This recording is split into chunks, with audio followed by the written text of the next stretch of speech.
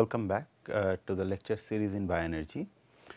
So, from today's lecture, we will be shifting gears. So, if you just recall back where we started with the basics of the energy, then we talked about the fundamental concept of bioenergy, where we highlighted that biomass plays a significant role. Next, from there we went ahead and outlined the biomass production system in the form of photosynthesis, the most fundamental reaction on the floor of earth, which is driven by the incoming solar radiation or sunlight, or as a matter of fact any form of light. It is a light driven process, and there we talked about the complete photosystem and how the starch and sugar molecules are being formed. So, today what we will do, from the basic mechanism, now we will see the output of it, and from there what are the strategies which are being followed. So, just in every lecture, as I generally do in the beginning, I kind of give you an overall capsule or kind of what you are expecting from this lecture and the subsequent lecture. So, today also we will start like this. So, we have already seen incoming solar radiation leads to photosynthesis. So, on the floor of earth as well as on the ocean, land, ocean, water bodies, everywhere there are formation of biomass. So, what we will do first, we will classify the biomass depending on their origin. Are they from growing in the water, are they going in the land? In the land, what kind of forms they are they in the form of forest, or they are in the form of cultivation of grasses. From there we will narrow down, like you cannot use every crop for bioenergy or for biomass production. Okay. Then we will talk about what are the features what we look forward among this wide array of biomass which are formed, and along with I just missed out one thing. We will also talk about in the first fragment what are the bio waste in the form of crop residues, manures and everything, which could also be utilized, which are byproduct of biological systems, which also could be utilized for bioenergy production. From there we will enumerate all the features what are essentials for us to select. Say for example, say A to Z, this is the total type of biomass which are formed on the floor of earth. Now, that does not essentially mean from A to Z everything could be used. We choose certain of them, some part of them, some fragment of it, based on what is the fundamental basic what we have already studied in terms of their photosynthetic efficiency, in terms of their carbon capture potentials, and there is one thing which we have not discussed is in terms of their cellulose content in the form of starch content. So, what is, so again that is directly related to the photosynthetic. Okay. Now, what will be those features which will govern that, and from those features we will narrow down to what are the critical points what we are looking forward in order to use them for harvesting fuels. Okay. So, this is in subsequent lectures, this is what we are going to talk. Before we enter and enumerate all the different routes, thermochemical, chemical, biochemical, the different routes of conversion. Okay. So, let us start today by enumerating the different forms. Okay. So, coming back to the slide now. So, if we talk like this is our solar sun, which is the ultimate source of our energy. So, through photosynthesis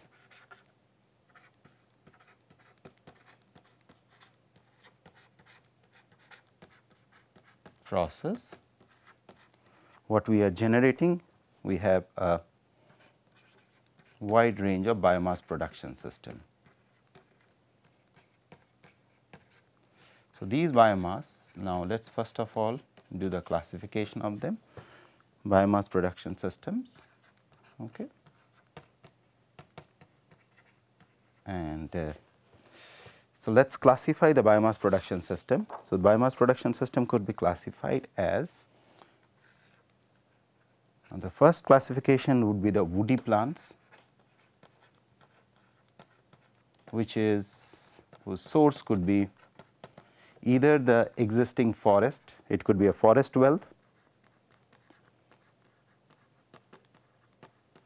deciduous forest, coniferous forest, there are a series of them. For deciduous I am putting D, for coniferous I am putting C. Similarly, you have herbaceous plants and grasses, herbaceous plants and grasses. So, this could be wide coverage of grassland. So, the natural grasslands, okay, as well as cultivated grasses. Okay. And they could be further classified by another mode, which is actually very significant for us, which is based on the moisture content. So, they could be either high moisture content, high. So, the arrow, upper arrow showing, upward arrow showing higher moisture content, and they could be of lower moisture content, okay, lower moisture content. And some of the examples what you can think of in that line, higher moisture content may be something like sugarcane and some of these crops. Further, these could be also classified, this category could be further classified, I am just boxing this category, herbaceous plants and grasses could be further classified by another way, which is if we talk about the energy crops, okay,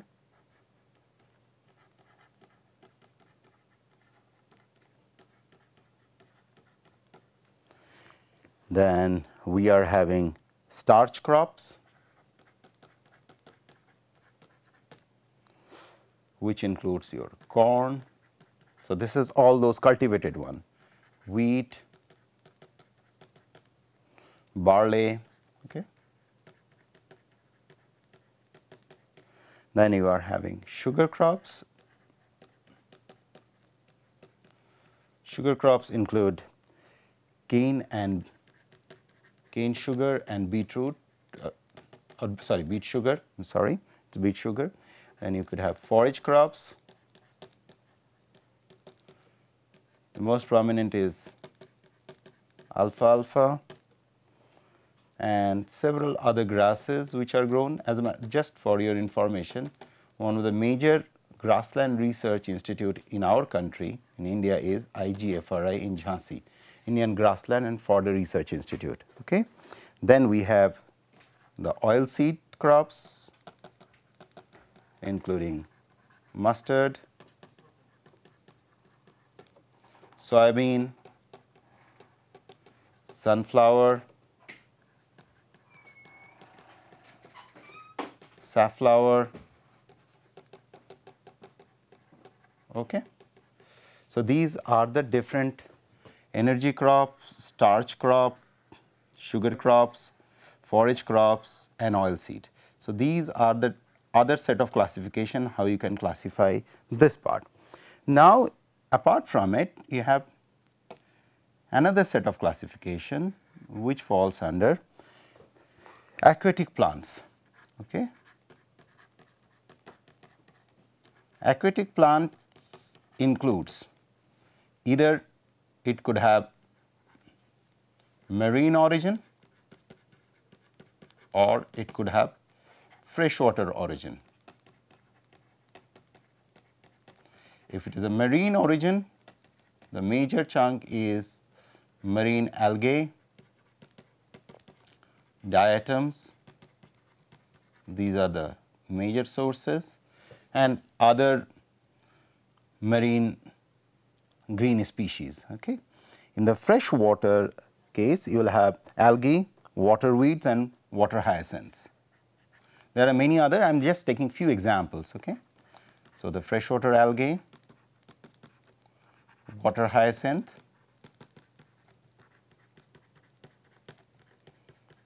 and you are having water weeds.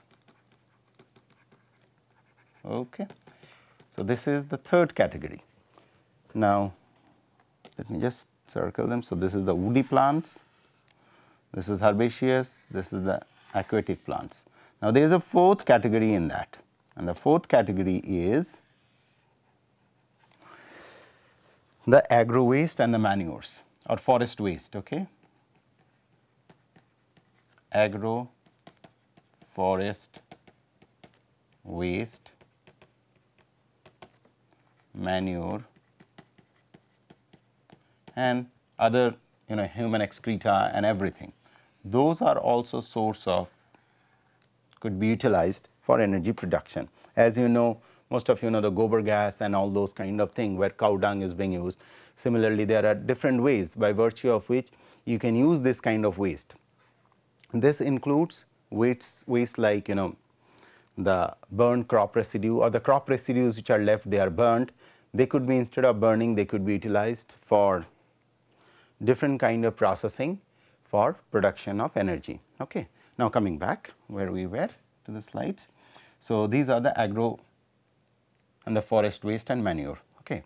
So, this is overall, if you say, the classification where we stand as of now in terms of the different. Let us to summarize: the woody plants, herbaceous plants and grasses, aquatic plants, agro, forest, forest waste, then you have the crop residues to add up on that and processing them. So, this whole biomass production system is either used for electricity production,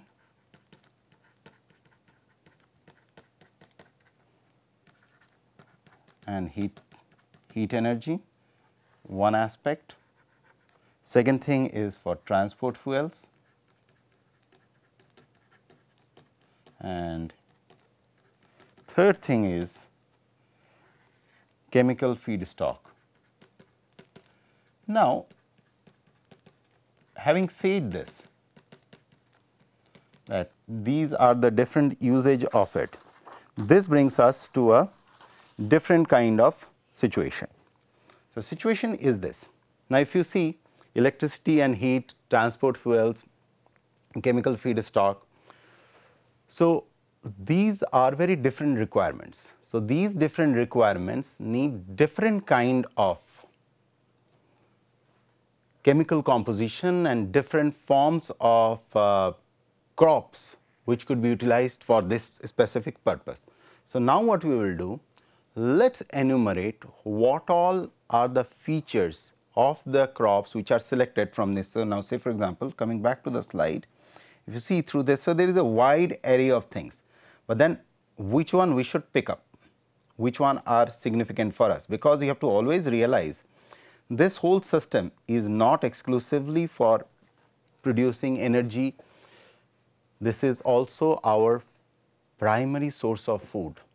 So, there is always a trade off. So, try to realize this point. Say for example, there is a land which is traditionally used for production of rice or any other production system, but all of a sudden if we make a policy change, we say no, we are going to use this for energy production, then there will be a compromise. So, there will be a shortage of food, whereas you will have excess of energy. So, we always have to ensure, there are two things, two interesting points which has to be talked about here. So, first thing what we have to talk about is what are the strategic aspects which always have to be taken board in mind before we really think in this direction. First thing what we have to figure out is that what are the, let us enumerate what are the drivers, and then we come to it. Drivers of biomass productions, other than of course the natural light and other sources. So, there are three key drivers. One driver is the technology for low cost biomass production. Okay.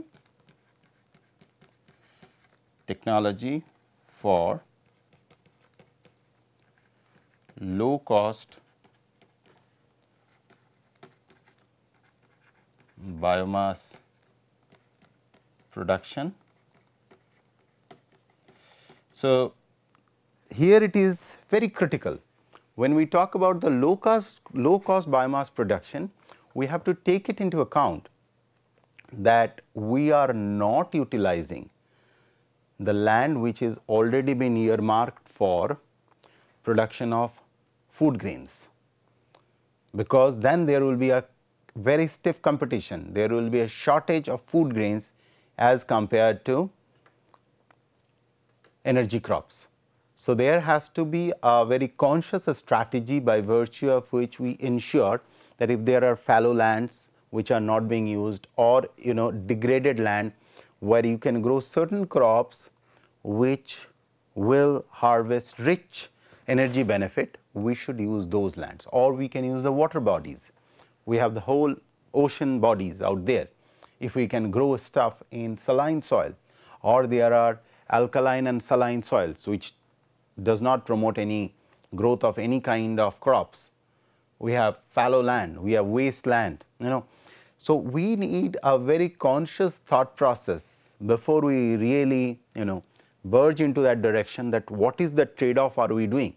Are we really utilizing the existing land which is used for mankind? Especially this is very, very significant for a country like India, which has a very heavy population density and one of the highest population in the world, that we have to make very clear cut choices that what really are we looking forward to.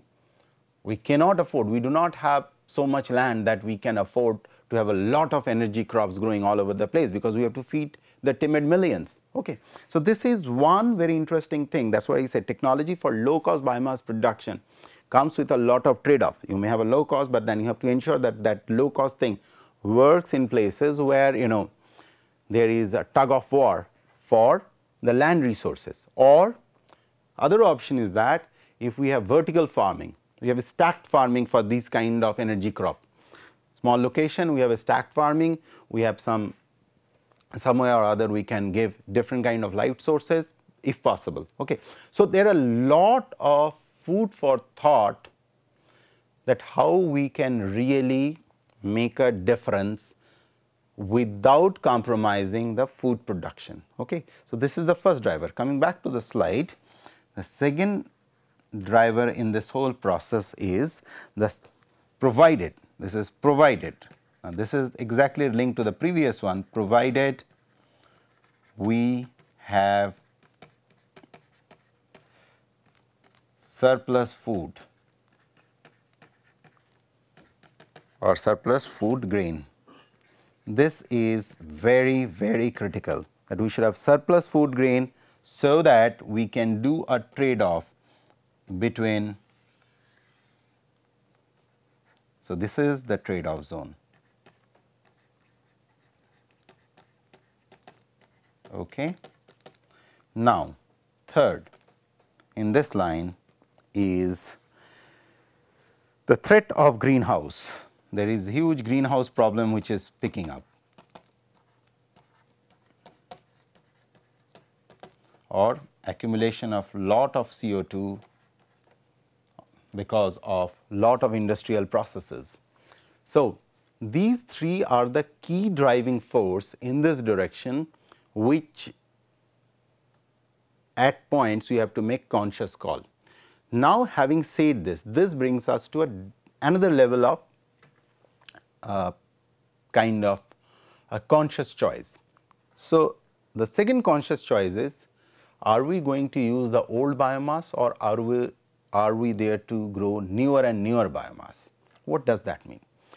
So, when each one of us were born, we inherited this earth with say X acreage of coverage of earth with plants, trees, algae, sea resources and everything. So, that is a fixed amount with which is changing dynamically over a period of time as per nature's rule. But then we cut a forest. We cut a forest, we either use them for furniture or burn them. So, what we are essentially doing, that X amount of acreage what we inherited, there is a reduction into that. Okay? So, we are increasing the CO2 in a process. So, unless otherwise, and mind it, the problem is this, out of that X acreage, how much you have cut, how much you have removed by deforestation or any other process. One has to keep in mind that that forest will not grow so fast as the rate with which you have depleted it. So, it takes you 1 month to deplete a forest, a part of the forest, but it will not take a month really to regrow those plants. So, essentially what is happening, you have actually generated more carbon dioxide than what you have captured. So, there is a carbon budget. So, one of the ways is this. So, there is a word which comes called old biomass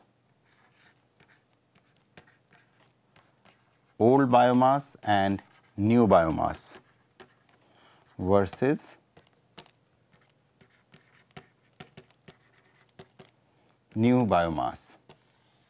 So, the old biomass is what I am telling you, that there is this what you have inherited at the point, and the new biomass is, that is where the catch lies. So, what kind of new biomass we will look forward to, because this is very important that we continuously grow newer and newer biomass, because that is the only way we will be able to capture as much carbon as we are thinking to capture and convert it into the carbohydrate.